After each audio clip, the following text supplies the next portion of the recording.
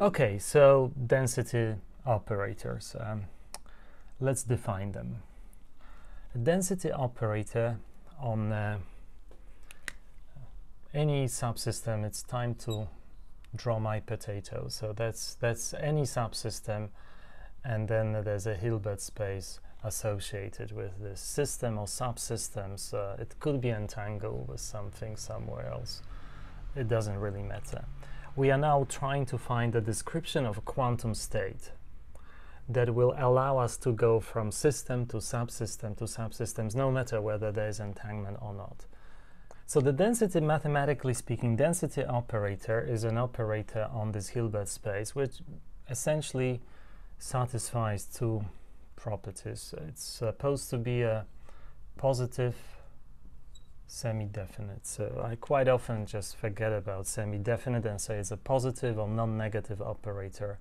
You know what it means, right? So that if you diagonalize this operator on the diagonal, the eigenvalues will be positive numbers, and you may have zeros. That's why it's semi-definite. So we allow some eigenvalues to be zero.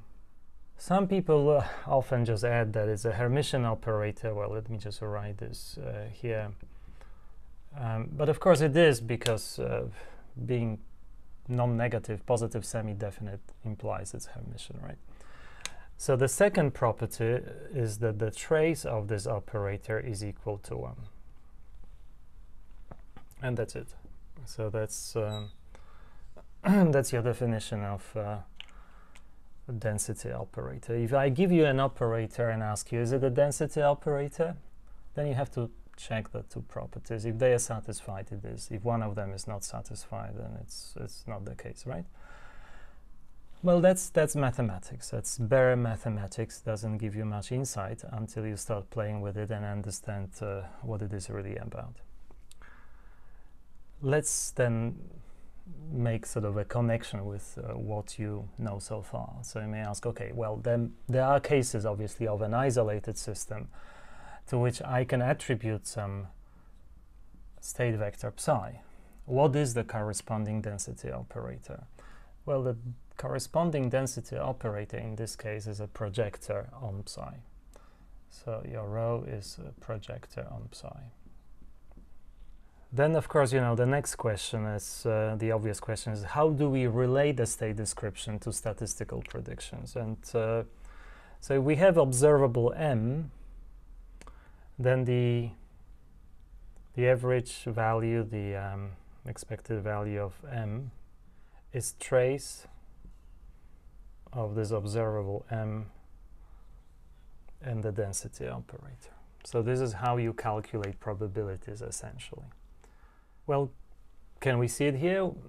That if we have observable M, the average value of M is equal to trace of M projector on psi, which you can see right away. Remember that trace of this operator here is equal to BA, the inner product. So when you, what we have here, we have a trace, and we apply this trace to, because you know this, I should be better at drawing those things here. Anyway, I'm getting used to this lightboard, but you know, it takes some time, and you start thinking towards your iPhone, and you start drawing kind of weird things.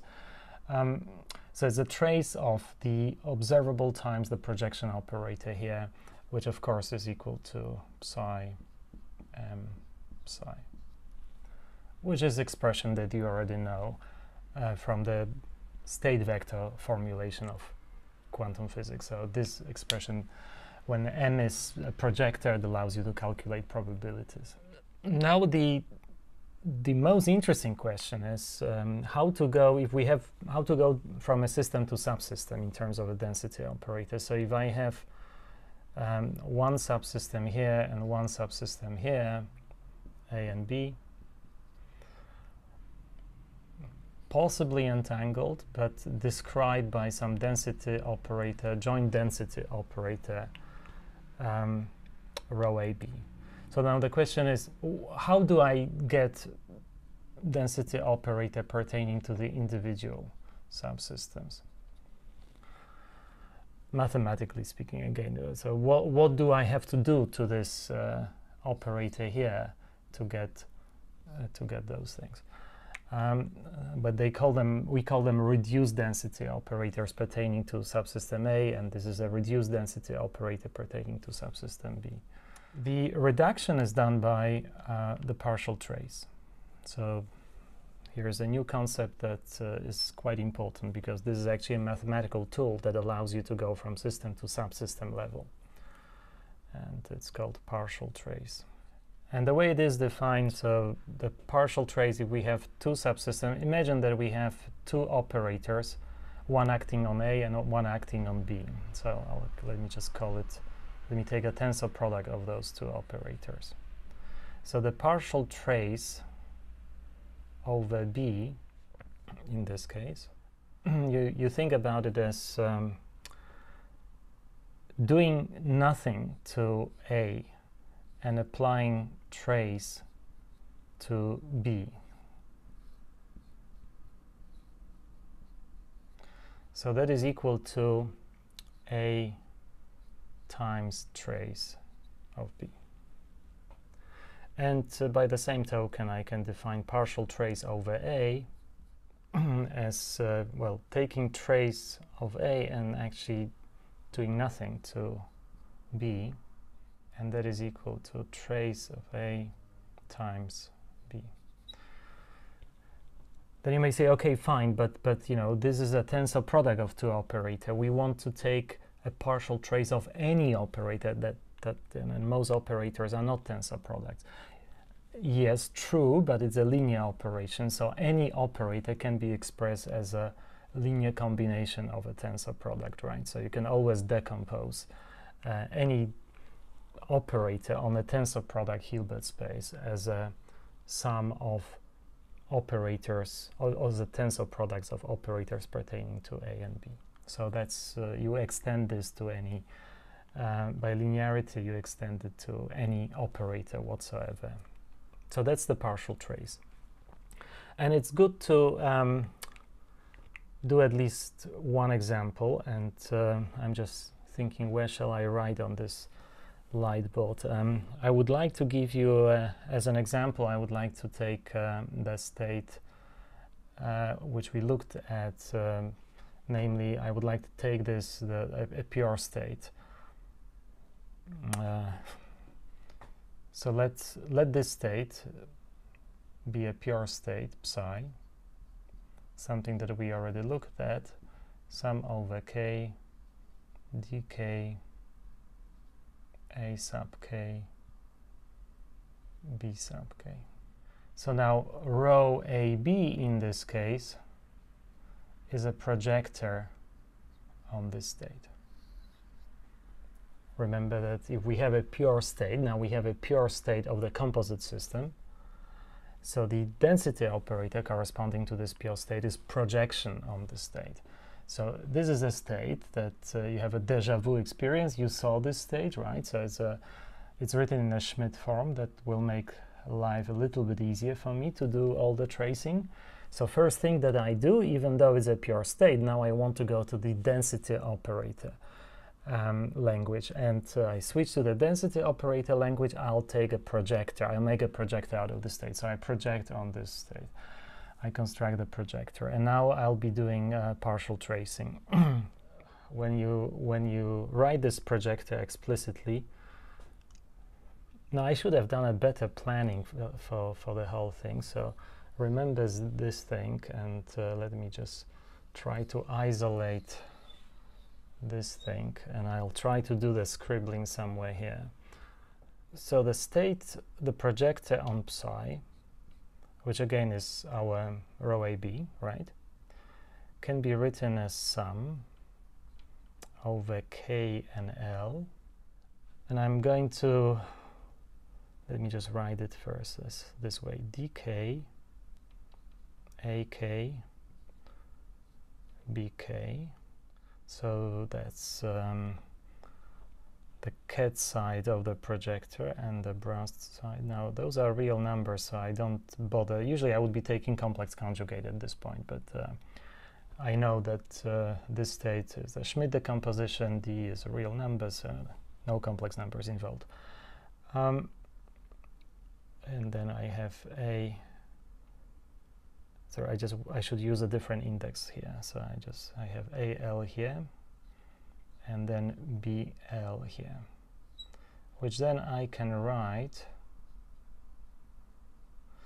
If this is the first time you see it, you have to think a little bit about it.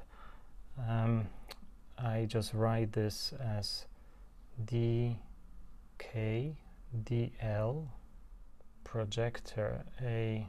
Well, it's actually operator A K A L tensor product operator BK BL. I hope it's clear what we have here. So we have you see we have a linear sum of terms which are essentially the tensor product of two operators, one pertaining to A and the other one pertaining to B. So now I want to get the density operator pertaining to subsystem A. So I'm just looking at this density operator, and this is equal to the partial trace, so trace over B from row AB. So that is a partial trace from that projector that we have here. And we look at this expression and we remember our definition of the partial trace. So we can see that essentially we are going to be taking a trace of this and multiplying it by the rest here. And the trace of this is the scalar product, right, of BL and BK. And that is 0 if K is different from L and 1 otherwise. So the whole expression here can be then written as sum over K. So now we just have one index, right? Because when we trace, this terms becomes essentially 0 except from this one particular case where K is equal to L. So we have one index K, dk squared, and then we have a k projector on AK. K is equal to L. So let's look at this, and you have deja vu experience, right? Because we had this expression just recently when we were looking at this informal way of introducing density operator.